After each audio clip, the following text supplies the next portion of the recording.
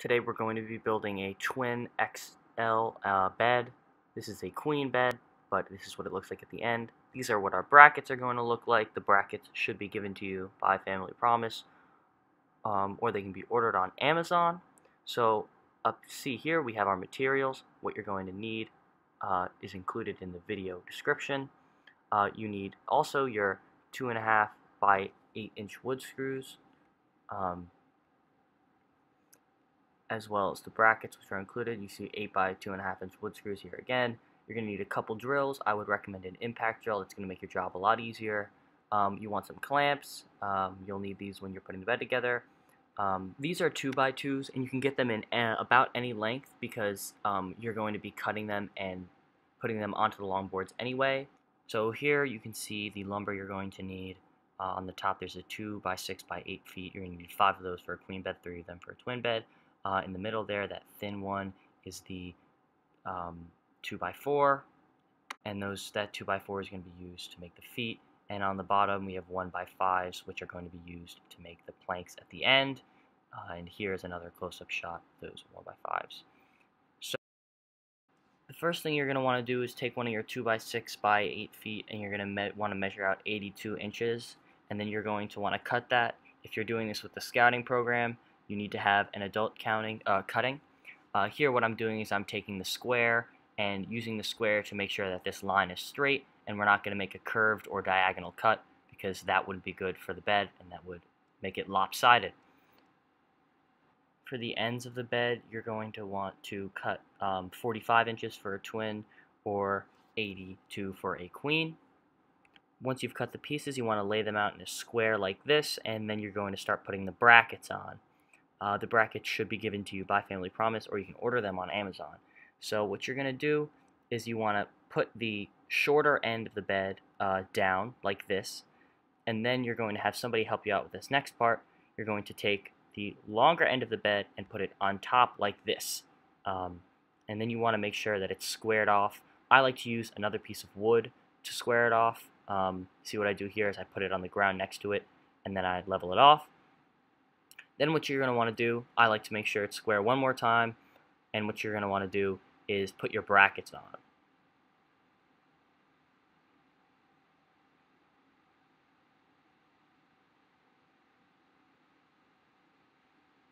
So take your brackets, make sure you have the side of the bracket that is smaller.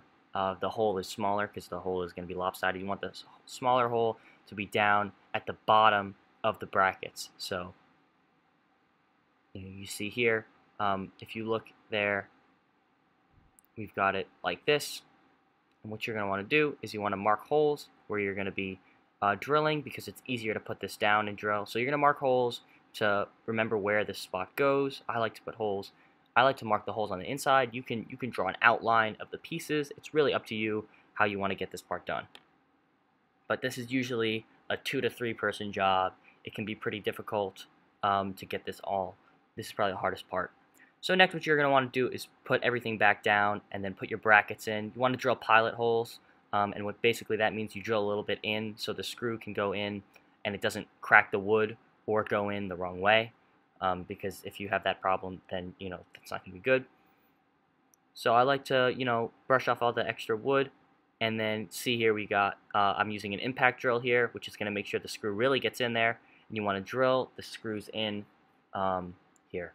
And I would recommend buying 1 or 2 inch screws, not using the ones that came with it, because the ones that came with it tend to be kind of unstable and come out easily, especially if you drill your pilot holes too big. So once you put it in this bracket, you're going to put in your other bracket. And that's the same process as before.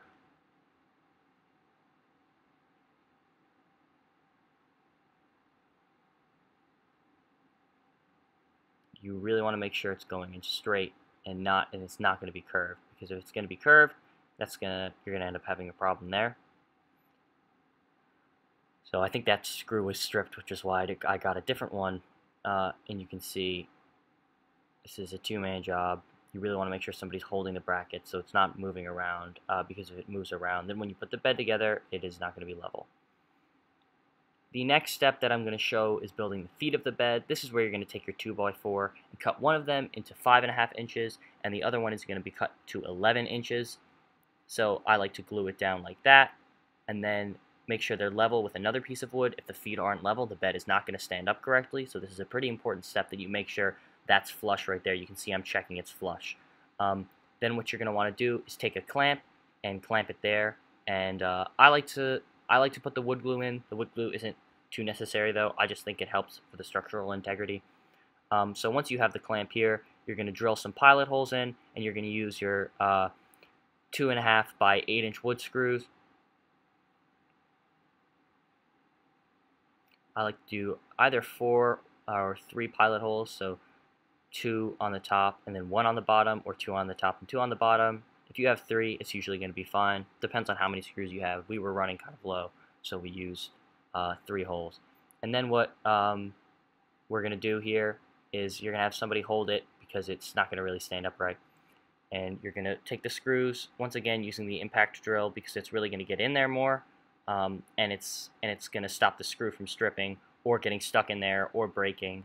So if you have the opportunity to buy an impact drill, it's going to make your life a lot easier while doing this project.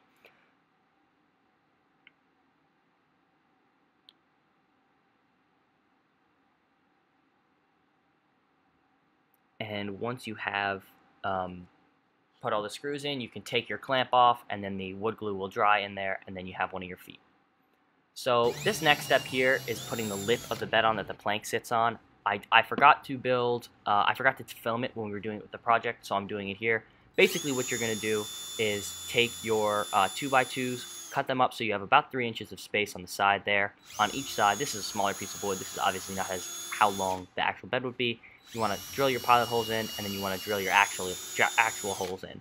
So you can see, you want to drill the screws in. So you can see in the next clip here that you have it drilled in. It's going to look something like this.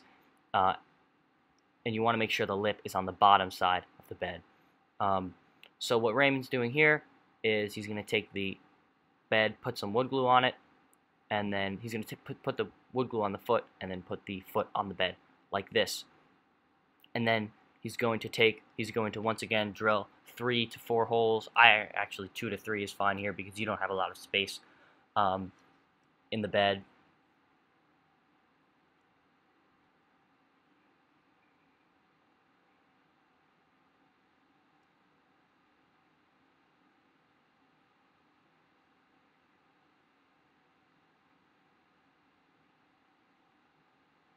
So Raymond drilled 3 holes in here, and now he's going to take his other drill, which is once again the impact drill, I believe it is. He's going to drill these screws in, and once you've done that, you have got you do this on both of the long ends and put all 4 feet on. So what I'm doing here is we're measuring out the middle piece. This is for the queen bed only. So what you're going to do is you're going to measure it out so that there's just going to be a little bit of space to drop the bed in there. So we got it cut, and then we're bringing it back, and you can see now that it's going to fit in there pretty much perfectly. And you're going to use a 2x6 by 8 for that. Then you're going to use your 1x5s, which can be however long, as long as they're long enough to get in the middle of the bed there, which is going to be 82 inches for the queen. You're going to cut them. You're going to put them in like this. Additionally, for the queen, you're going to want to have this support beam down the middle, so you just cut a piece of scrap wood and screw it onto the bottom of the side piece like this, and then cut a piece of wood to fit down long ways across the bed so you can put the planks down and it won't sag in the middle and break the planks.